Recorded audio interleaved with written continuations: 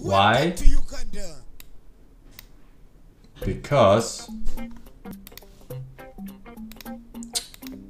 it's unfulfilling. This kind of job is unfulfilling if you try to succeed at it. Alright? You're better off doing what the fuck you want. You're better off doing exactly what you want. Alright? No one is your boss. Your viewer count is not your boss. Your sponsors are not your boss. Alright? Your fucking viewers especially aren't your fucking boss. Alright? No one tells you what the fuck to do. You do exactly what you want. That's a fucking blessing. Alright? You see all these fucking Twitter posts all the fucking time from streamers with fucking major anxiety. Yeah.